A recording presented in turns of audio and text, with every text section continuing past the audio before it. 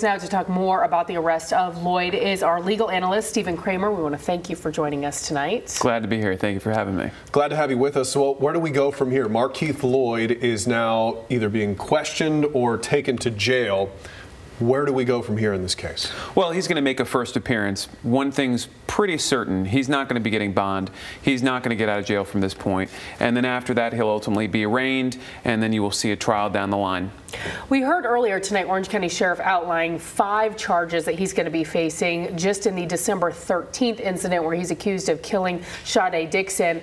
We don't know yet how many more charges he will be facing. So how does that all play out? I mean, is this just going to be one arraignment, or could we see multiple arraignments? It's potential you could see multiple arraignments, and ultimately what they decide to bring to trial, you know, that remains to be determined.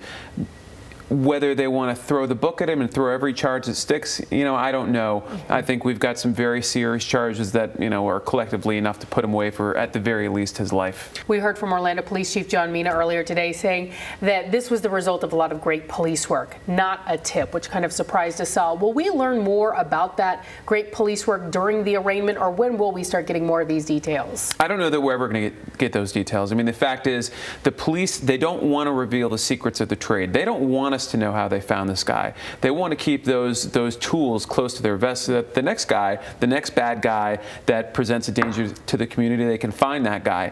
Now, if I was to speculate how they found him, I think they followed every lead possible. They went to the guys and the people that knew him. They went to the friends. They went to the family. They went to the associates. They built a dossier on him, and they found out, where is this guy? Where does he hide out? Where has he been? And that probably is what led him to this house. And if you notice, the chief said that he had ties to this property, that somehow he was related to it. Maybe he was owned by a friend, or had been a hangout or a hideout from before. So, but that's only speculation. Whatever they did, well done to them. Steven Kramer, our legal analyst, we appreciate it. Well done to you. Thank you, guys.